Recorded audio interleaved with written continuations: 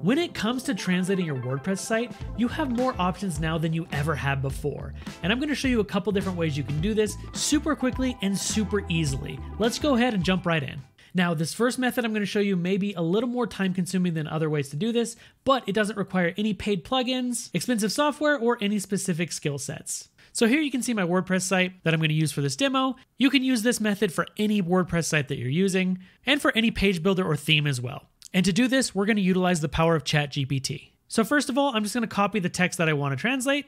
So I'll go ahead and copy this, and then we're going to jump over into ChatGPT. So here you can see I've jumped onto ChatGPT's website, and we're going to tell it to translate for us. To do this, I'm going to go down into the text field, and I'm going to tell it to translate to Spanish. And then I'm just going to paste that text that we pulled from our site. Then we'll send the message here, and you can see it super quickly translates that for us. Then from here, it's super easy. We're just going to copy this in, and then we'll jump over to our WordPress site, and we'll just paste in the translated text. We'll save that, and you can do this for any part of your website. So to show you again, I'll just go ahead and copy this text right here that unlike your business potential with our innovative solutions, I'll copy it, jump back over into ChatGPT, translate to Spanish, paste the text. You can see it translated for us really quickly, and then I'll simply just copy that, go back over to our WordPress site, and then paste that in.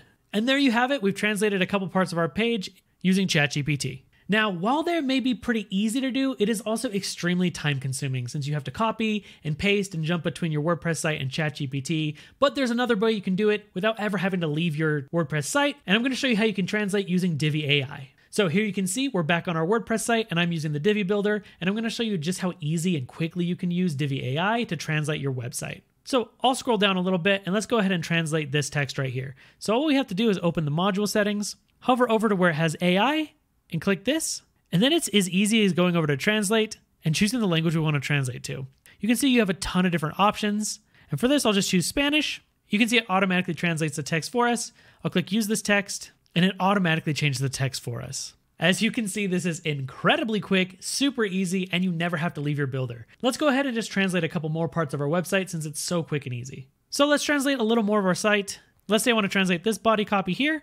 I'll go to the module settings, go over to the Divi AI options, click translate, choose the language we want, and then simply use this text. You can see just how easy and powerful this is. Using Divi AI, you can very quickly translate parts of your site, and not having to leave your visual builder is so nice. Now, another way you can translate the text on your site is by using a plugin. Let me show you that real quick as well. So for this, I'm going to use a plugin called Gtranslate to translate our site automatically without us manually having to go in and change all the text. So we're going to go over to plugins and we're going to add a new plugin.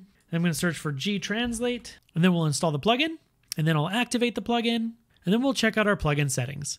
So here you can see all of our settings we have for Gtranslate. So from here, it's pretty simple. You just choose the language you want to translate from, and then the languages you want it to use. You have some other options here for your widget preview and the flags you can use, but I'm not going to dive super deep into customizing the widget. I'll just show you how it works. Then once you've chosen your languages, we can just save the changes. So let's check one of our pages out to see how it looks. So here you can see a WordPress site I was working on, and down in the bottom right, we can see the Gtranslate widget.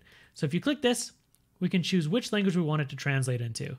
So I'll choose Spanish here, and you can see it automatically translates the entirety of our page using the Gtranslate plugin. And you can see you can do this with all of the languages we've chosen, and you can quickly switch between them just by clicking on the widget.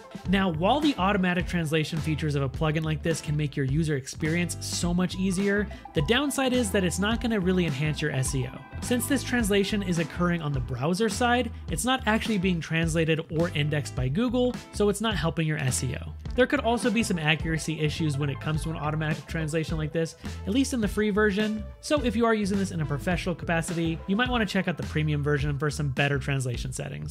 Hopefully you found this video helpful. I also recently did a video on how you can create a multilingual website using the power of AI. If you haven't seen that already, go ahead and check that out. There should be a floating thing over here for you to click on, and we'll see you in the next one.